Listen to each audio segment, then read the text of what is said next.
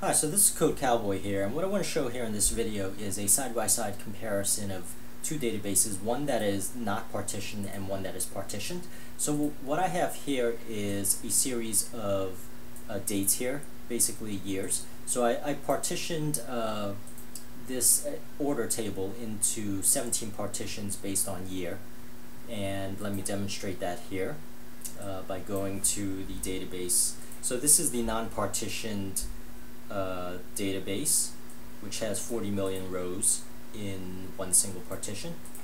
And let me go to the database that is partitioned and show you my structure there. So you'll notice here, this is the partition database, and each of these partitions have 1.6 million rows, 3.6 million, 4.3 million rows, and so on and so forth. And you'll notice here there's a 40 million rows, and this is an index here on one partition. So you'll see, compared to before, there is actually 17 partitions here, and these, you'll notice the rows are 0. You'll notice this is the rows column. The rows are 0. If you remember correctly, I actually have years here that are in the future that have no rows. So let me go ahead. That is the way I partitioned the orders table. And I'm going to run a identical query here. So you'll notice this is my AdventureWorks 2012A, which is the non-partitioned, and this is my AdventureWorks 2012B, which is the partition. And I am going to run it here.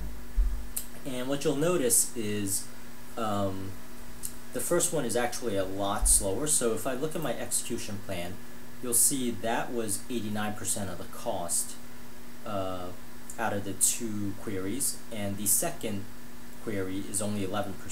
And the first one is the non-partition, whereas the second one is the partition.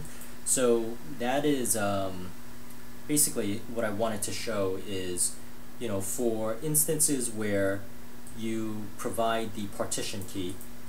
So the reason why I'm doing this is because I would say 90% of the data, or 90% of the systems that I've seen, have current data that is accessed maybe 99% of the time. So data that is 6 months old from today is accessed way more frequently than data that is a year old, or 2 years old, or 10 years old.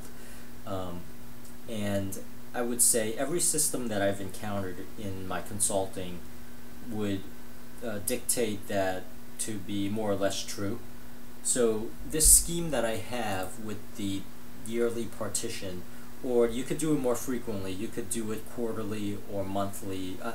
Monthly might be overdoing it a little bit, but you know, semi-annual, that type of alignment, and just keep it simple, and it might just work for you. So I hope this helps in you deciding to actually go ahead and maybe attempt to do the partitioning. Just make sure that you do what I've done here, which is side-by-side comparison, and actually more rigorous testing in your QA environment as far as performance comparisons, and making sure that areas where you don't provide the partition key, which in my case actually gives the queries a performance gain because it points directly to the partitions that is needed.